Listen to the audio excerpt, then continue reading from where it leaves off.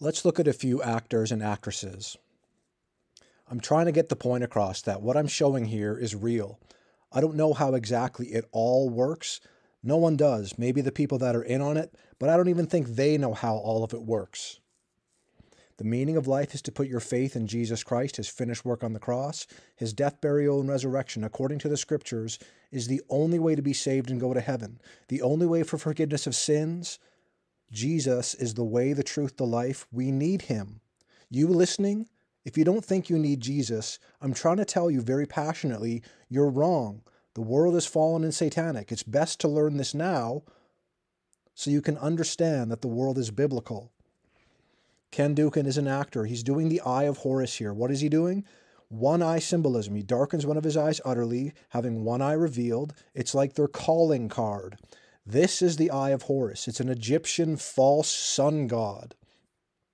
If you've read the Bible, you know that Egypt and God didn't exactly get along in the Old Testament.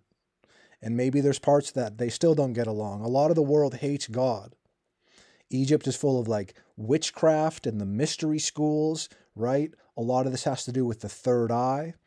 That's what this is representing as well. It's the Eye of Horus, who is a false god, but it's also the third eye, and I'll get into that.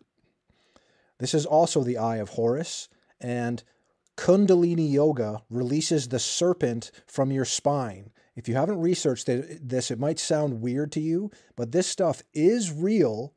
I'm not saying it's a good thing, because it is most certainly not a good thing. It is occult and satanic. This is the Eye of Horus again, very Egyptian-like. This is also the Eye of Horus, an American dollar bill. They might say it's the Eye of Providence. It's the Eye of Horus. It's the Eye of Satan. Notice how it's illuminated, right? The one eye, illumination, right? Enlightenment. It's the false light of Lucifer, the pyramid here and everything. The third eye is the pineal gland. Here's the pineal gland, and it's supposed to represent here by the Eye of Horus with more Egyptian hieroglyphics there. It's up to you to research these things so you know it for yourself. I'm just trying to point you in the direction of Jesus. Ken Dukin is throwing up the devil horns, probably because he's rock and roll, dude. Homosexuality and transgenderism is sin and abomination to God. I'm not being rude about this. It's what God calls it, and that is correct. Oh, he's doing the Uttara Bodhi Mudra with his hands there. That so-called funny gesture I say every day. It's supposed to be about enlightenment. Third eye, enlightenment. It's the false light of Lucifer. They are deceived.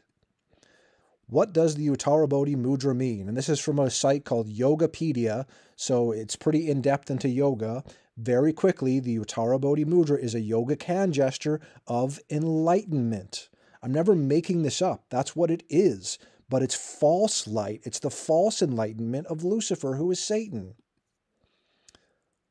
Ludovica Martino, she is an actress.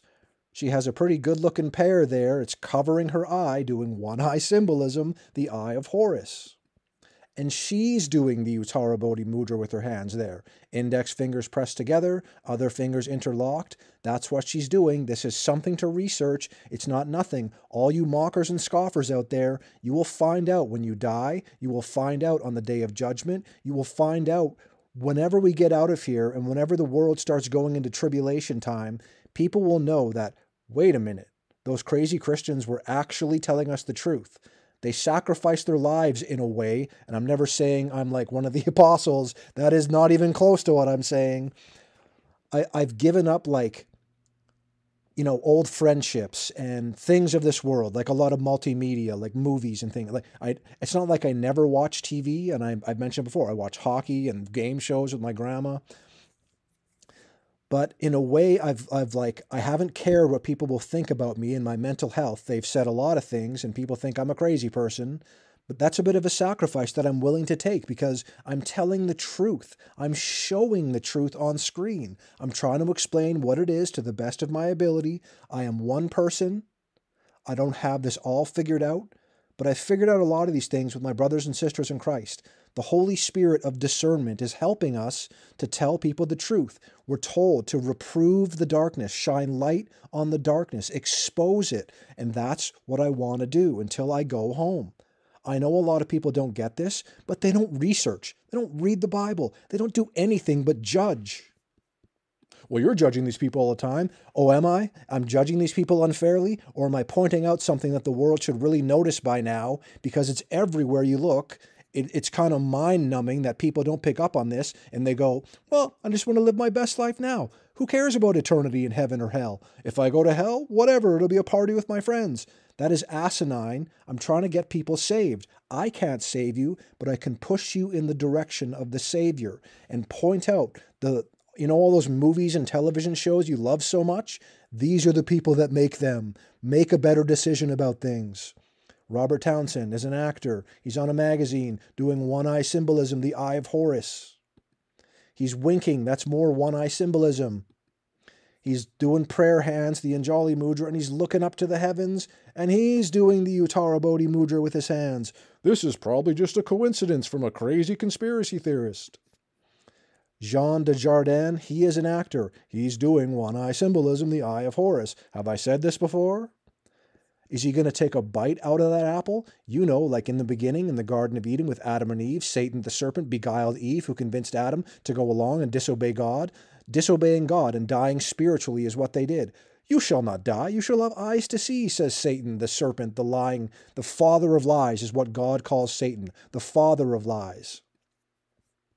Jean Dujardin is kissing his golden idol. Yes, selling your soul, selling out to the world, selling out your fellow human beings to get a golden thing you put on your fireplace and act like you earned it somehow by being a professional liar is what an actor is. And these people just get pushed and promoted because they're Freemasons. It's not because they're naturally God-given talented. Far from that. This is what like a lot of people don't understand. They think I'm rude or mean. You're not understanding that these people have sold out and they don't care about you. They want money and fame and fortune and success and whatever, and it comes at the cost of your soul. Isn't that insane?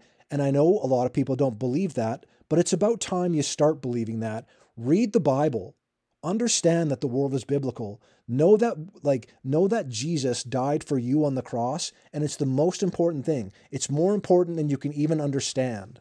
And what else does Jean Dujardin do? He does the Uttara Bodhi Mudra, the slam dunk version. Index fingers pressed to his lips, other fingers interlocked. How many times have I said this? I've said it 1,000,000 times. I've said this for years. Some people might not like my channel anymore because I stick to my lane here, but I try and switch it up, talking about the agendas in the world. I want to show these people because not enough people understand this. Repetition is what will hopefully get through to some people so that they go, I should probably investigate this for myself. There's something to this. It's weird and strange and I don't fully understand it, but you should still research it. The truth sets you free. Jesus is for salvation. These people are not for Jesus. They're the opposite of that. Once more, they get a golden idol or an award or fame, fortune, success. At what cost? The Bible warns us against forfeiting our soul for any kind of fame, fortune, whatever the world has to offer you. There's nothing the world can offer me that is more valuable than a relationship with Jesus, than having salvation, forgiveness of sin, to go to heaven for eternity, to take part in the wonderful promises of God. If these people don't smarten up and they don't know when they're going to die, they're going to be in for a lot of hurt, a lifetime, an eternity of regret, weeping and gnashing of teeth in hell. Brothers and sisters, everyone else, God bless you.